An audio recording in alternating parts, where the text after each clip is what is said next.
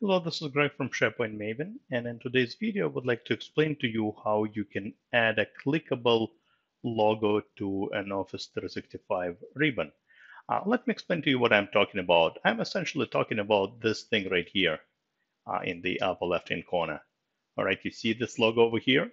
And what happens is, let's say, let me navigate to one of the other sites. When I click on this logo, it goes back to my home page, to my home site, which I have created, all right, which is what you see on the screen right here. So what I would like to do to show you today is explain how you can add this logo to this ribbon, as well as point it to the specific URL that you need. All right. It's actually quite easy. You need to do this from the Office 365 Admin Center. All right, so you just navigate to the Office 365 Admin Center by clicking on the admin button over here. Obviously, you have to be a global admin to do what I'm going to show you, not just a SharePoint admin, and a global Office 365 admin. That's very important.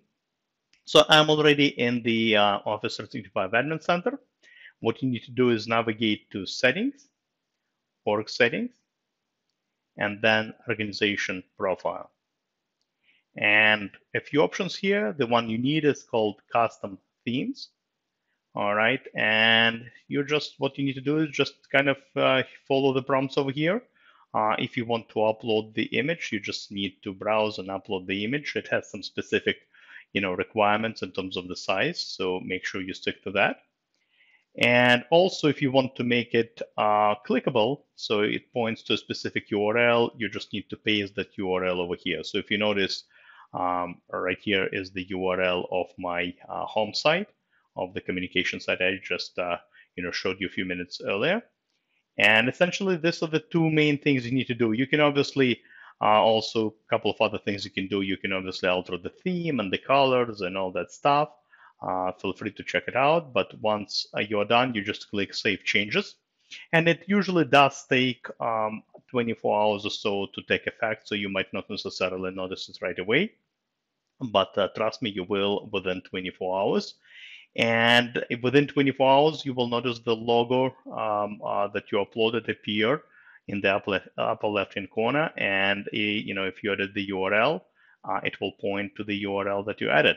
And what's cool about this specific feature, this specific ribbon, is that if you go to other properties within Office 365, let me go to Outlook, for example.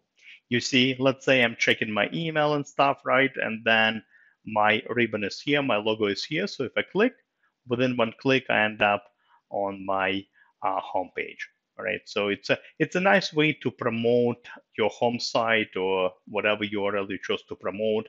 But usually it will be a home page of your company intranet, most likely.